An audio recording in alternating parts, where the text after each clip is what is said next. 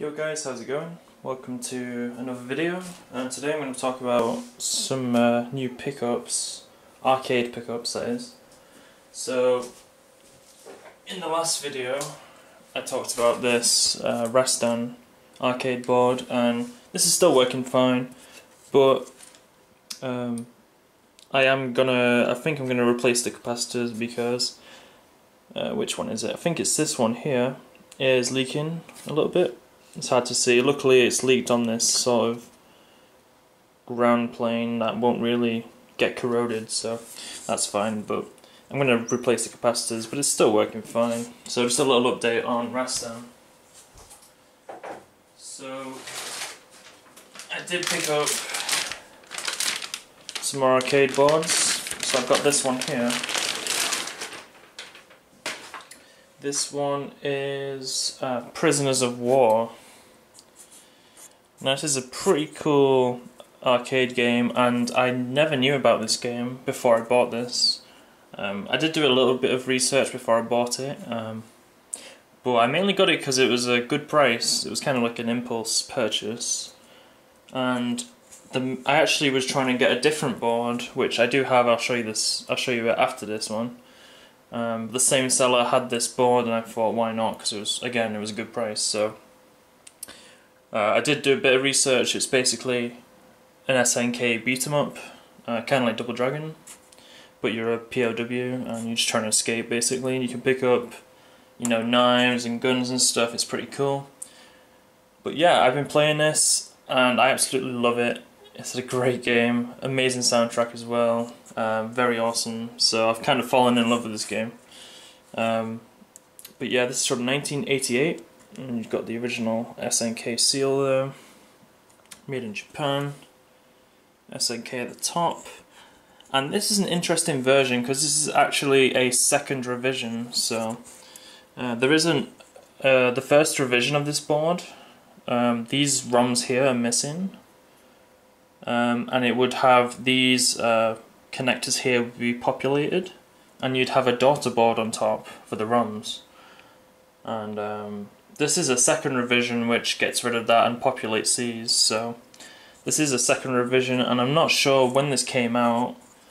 All the dates seem to point to 1988, which is the same year the original came out, but I'm not sure exactly. But yeah, this is a second revision. A bit more reliable version and a bit better because it doesn't have a big board on top.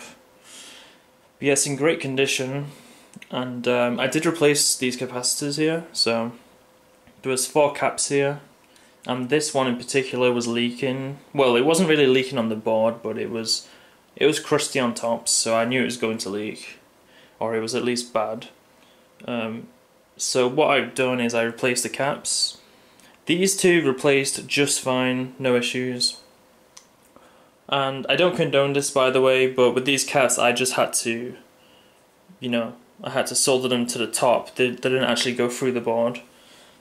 And I don't like doing that, but the reason I did that is because for whatever reason I could not clear the holes of solder.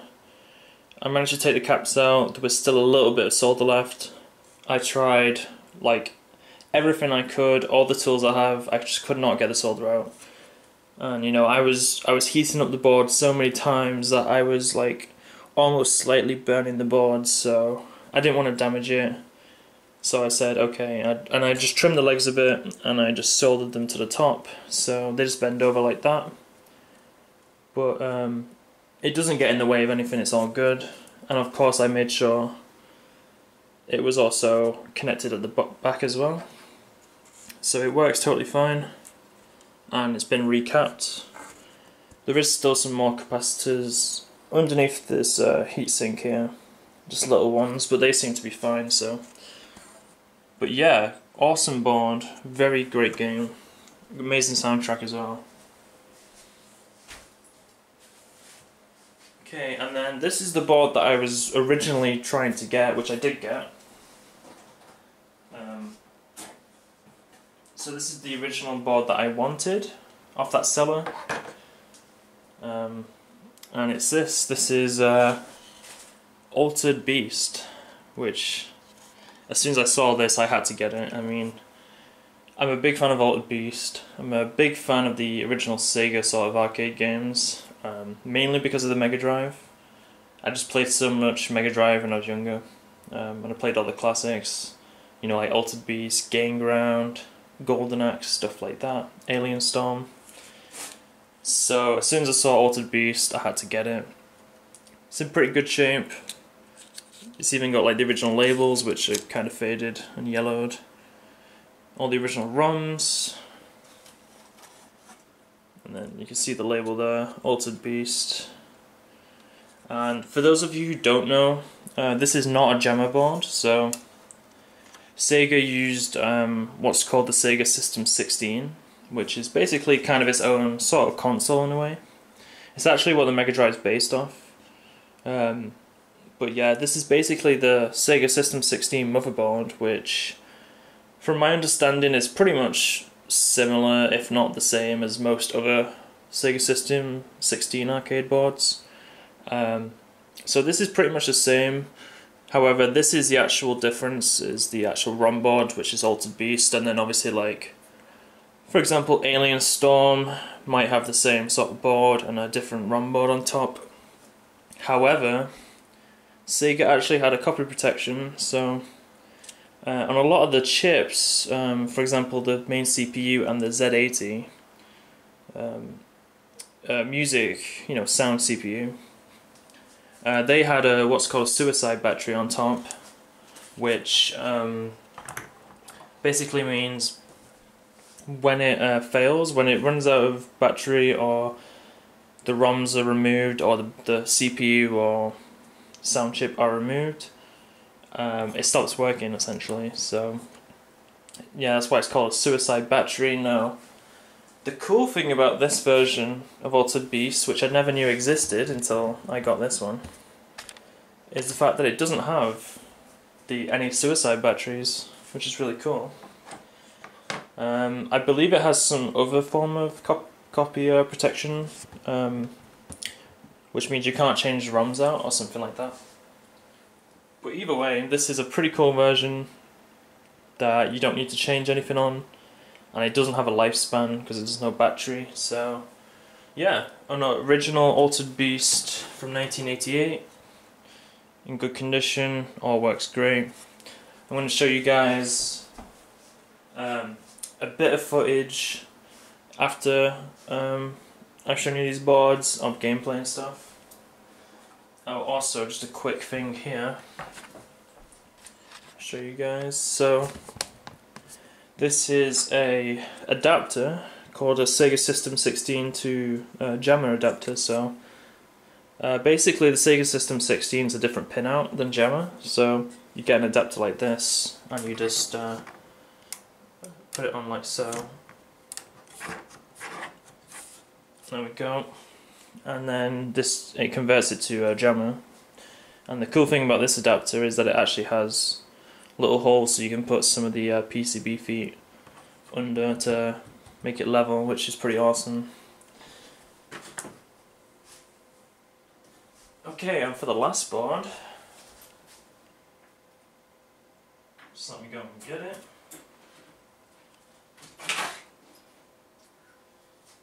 Now this last board has caused me a lot of pain and misery recently, and I've got to be quite careful with it. This is a bootleg Golden Axe arcade board. So yeah, bootleg Golden Axe. So of course I would like the original. The original Golden Axe would be a Sega System 16 like this, but you know, I imagine they're quite expensive. I've not seen one for sale, and to be honest, I don't mind bootlegs. I mean, sometimes they're really bad. This one doesn't seem too bad, but it does have some issues. So I bought this off of eBay. Seller said it was working, showed pictures of it working, and I trust the seller as well. I'm sure it was working, but when I received it, it was not working correctly. So when I turned it on, I just had a white screen and nothing was happening. I moved the board about a little bit, just like wiggled the board, and then it came to life, and then it stopped working again, then it would start working again, and it was just a big cycle. So I actually originally thought it was these ribbon cables here, because this is obviously 2 boards and they're connected with these ribbon cables. So I thought it was the ribbon cables because I've seen other videos and people say the ribbon cables go bad. So I spent forever trying to, mess with the ribbon cables, and then it didn't do anything. So what I did was I removed one of these chips that was a bit crooked, and I reseated it, and it works. So I think one of these chips was just a bit crooked. To be honest, I think all these chips are pretty old and knackered. Of course, Golden Axe came out in 1989, so I believe this bootleg's probably from 1989 as well. But all these chips say 1986 on them, so they're probably just old parts that they use for the bootleg. And yeah, they are old and they're all original.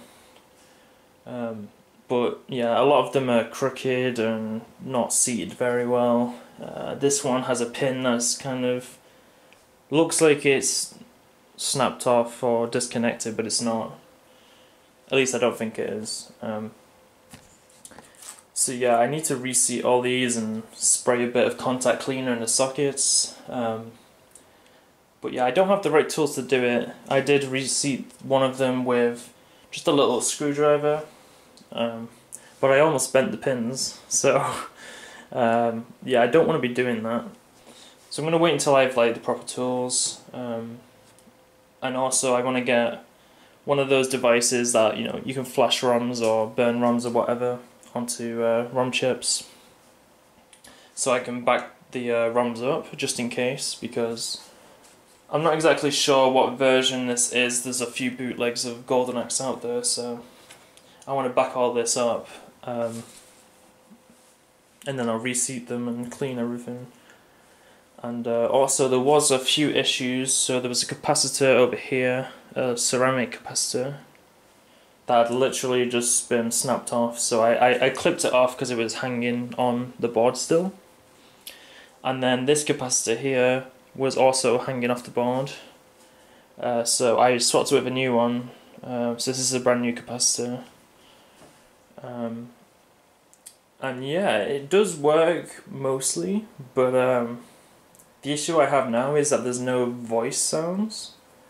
So obviously in Golden Axe the enemies make sounds when they die, and so does the characters and stuff like that, and there is no voice sounds. So I'm assuming it's an issue unless this bootleg doesn't have voice sounds, but I'd be surprised. So if anyone can let me know, I don't know if certain bootlegs don't have the voice sounds. Maybe, I'm not sure. Also, if anyone has this bootleg or knows anything about it, I'm not sure which one is the voice sound ROM, if there is one. Maybe one of these two here. But it'd be interesting to know, so I can maybe reseat it and it might fix it. Other than that, the main sound works, like the sound effects and the music. However, the sound effects themselves seem to change pitch sometimes, so they sound a little weird. Not all the time, but sometimes they sound a little weird. So I'm assuming it's a capacitor near the sound section. However, the background music sounds totally fine, so I'm not sure. But yeah, the sound effects themselves do work. They just sound sometimes a little weird, the pitch is kind of changing a little bit. Other than that, it seems to work, so I believe a lot of the faults might be just the ROM chips need reseating. And the cool thing is, because this is a bootleg, it uses JAMMA instead of Sega System 16, so that's pretty cool. And the only other thing that I'm not sure about is these dip switches here. Of course, this is a bootleg, so it's not going to be the same as the original, so I'm not sure what the dip switches do. There was a guide online to the different bootleg dip switches, but none of them seem to be the same as this, so I don't know if anyone, again, has this board or knows where I can find information on it, but I don't know what the dip switches do, so I'm kind of like blindly changing them, but I still don't really know what they do. And the other thing that's pretty cool is that this seems to be the Japanese version of the game, from what I can tell, because it has the you know, the sort of violent intro where Axe Battler knocks the head off that guy in the intro and blood's everywhere, and it also has Japanese text, so I believe it's the Japanese version of the game too. Anyway, I'm going to get these hooked up and I'll show you a bit of gameplay of each one. Okay, so another update as well, in terms of arcade stuff, is that I got customized my Neo Geo stick, so I've got a clear top here because a lot of the original sticks, and this is a really common problem, is that they crack like into lots of sections. Like, it's just a really common problem, so I replaced that. It's a slightly bigger size too, so it's kind of nice. And then I changed the buttons too. These are the original buttons, and I actually prefer these. They're a lot nicer, so. And it didn't cost too much either. And then also another update is that I got a Gemma harness, so this is basically an extension cable. So this will plug into the supergun, and then I plug this into the board rather than plugging the supergun into the board, and the reason for that is just it gives me a bit more room, and it also means I'm not putting as much pressure on the connector by hooking the supergun straight up. So anyway, I'm gonna hook this up now. And this is Altered Beast.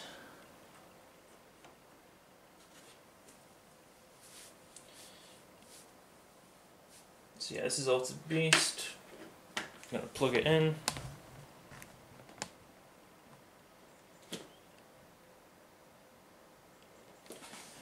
And then I need to turn the OSSC on.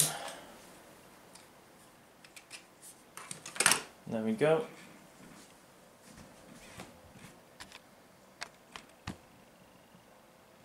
I'm going to have to change some of the colours. Anyway, so the colours are working now. I'm going to turn it down a bit. There we go. So, yeah, Altered Beast.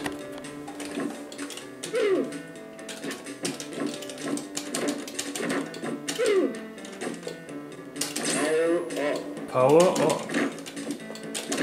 Yeah, I could capture this, because this is actually my capture card, but I'll just show you on the camera for now. But yeah, I do love this game. Very difficult, of course. One thing that's kind of interesting is that the Sega System 16 boards, at least this game, doesn't seem to have a test mode for some reason, which is kind of annoying. Because I really wanted to listen to the soundtrack. But there's no test mode, so.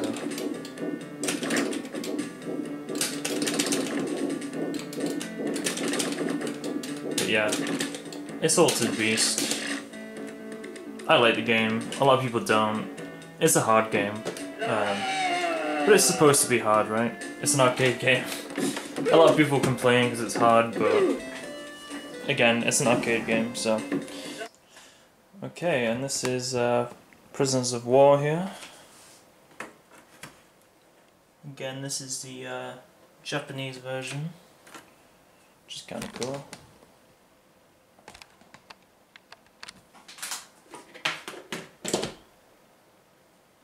This is the startup sequence. So it'll start up, say OK, and then it'll have a little chime. There we go. It should be, there we go.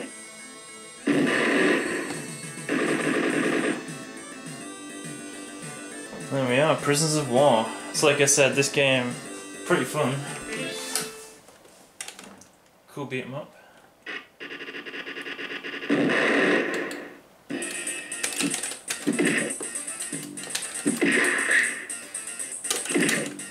Has a really satisfying kick.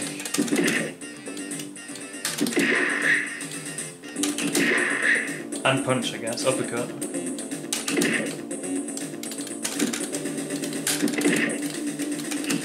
Yeah, kind of like Double Dragon. But I actually prefer this over Double Dragon.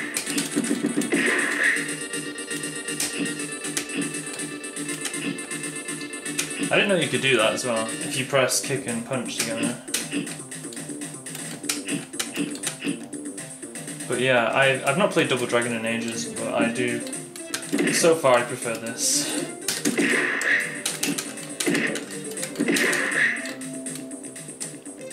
And yeah, it has a really good soundtrack too.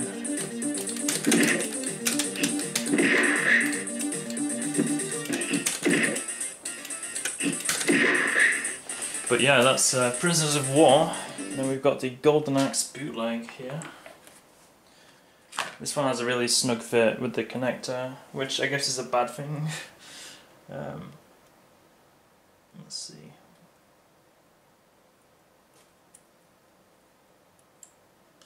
Make sure I line that up properly.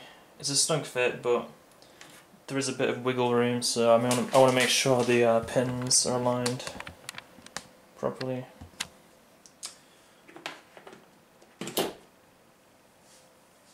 That's Golden Axe. Now, the problem with this game is it's really dim, if you can see there. However, I can turn it up. I'm going to leave it as it is, but I can turn it up by messing with the RGB voltage lines and stuff. But yeah, I'll turn it up a bit.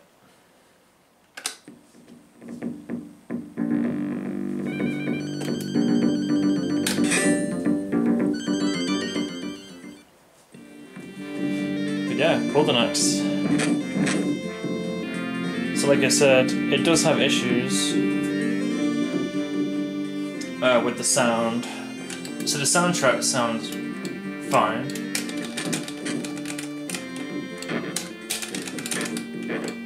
The soundtrack sounds fine, but there's no sounds when enemies die. So yeah, I'm not sure. Like I said, it could be a ROM issue. I have no idea. Also, the sound only comes through one speaker.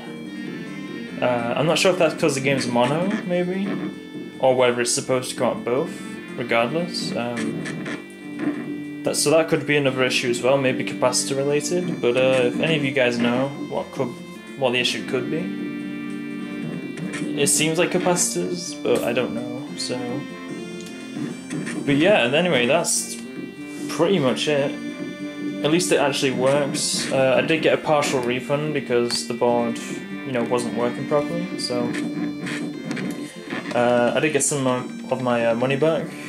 So I just need to figure out how to sort out the voices and stuff like that. Yeah, it seems to work. So for you guys, a few of the extra games I've gotten recently. I've also got something else coming.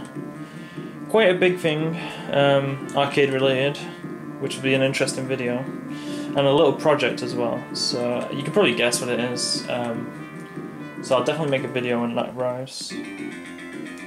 But yeah, anyway, appreciate you guys watching. I hope you have a great day, and take care.